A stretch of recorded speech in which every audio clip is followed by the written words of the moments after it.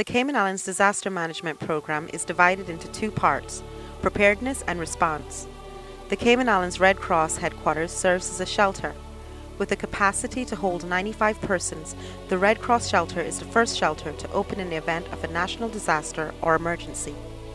Disaster preparedness focuses on raising the awareness and education of the community. The Container Project is an integral part of the disaster management program, and the Red Cross has 7 40-foot containers that are stocked and strategically placed throughout Grand Cayman and the sister islands to assist each community in the event of a national and localized disaster.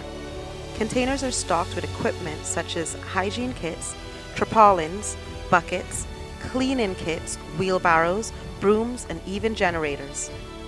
When the Red Cross receives a call to respond to an emergency, it uses a text messaging system to reach out to trained volunteers. These volunteers, who are trained to respond at a national level, will report to the Red Cross headquarters that are deployed with important supplies and equipment, such as first aid kits, AAD machines, stretchers, spine boards, and oxygen.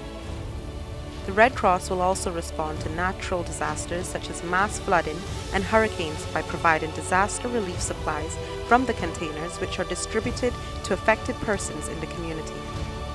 When the Red Cross is in response mode, its Emergency Operations Center is activated and all activities are coordinated through the Communications Center.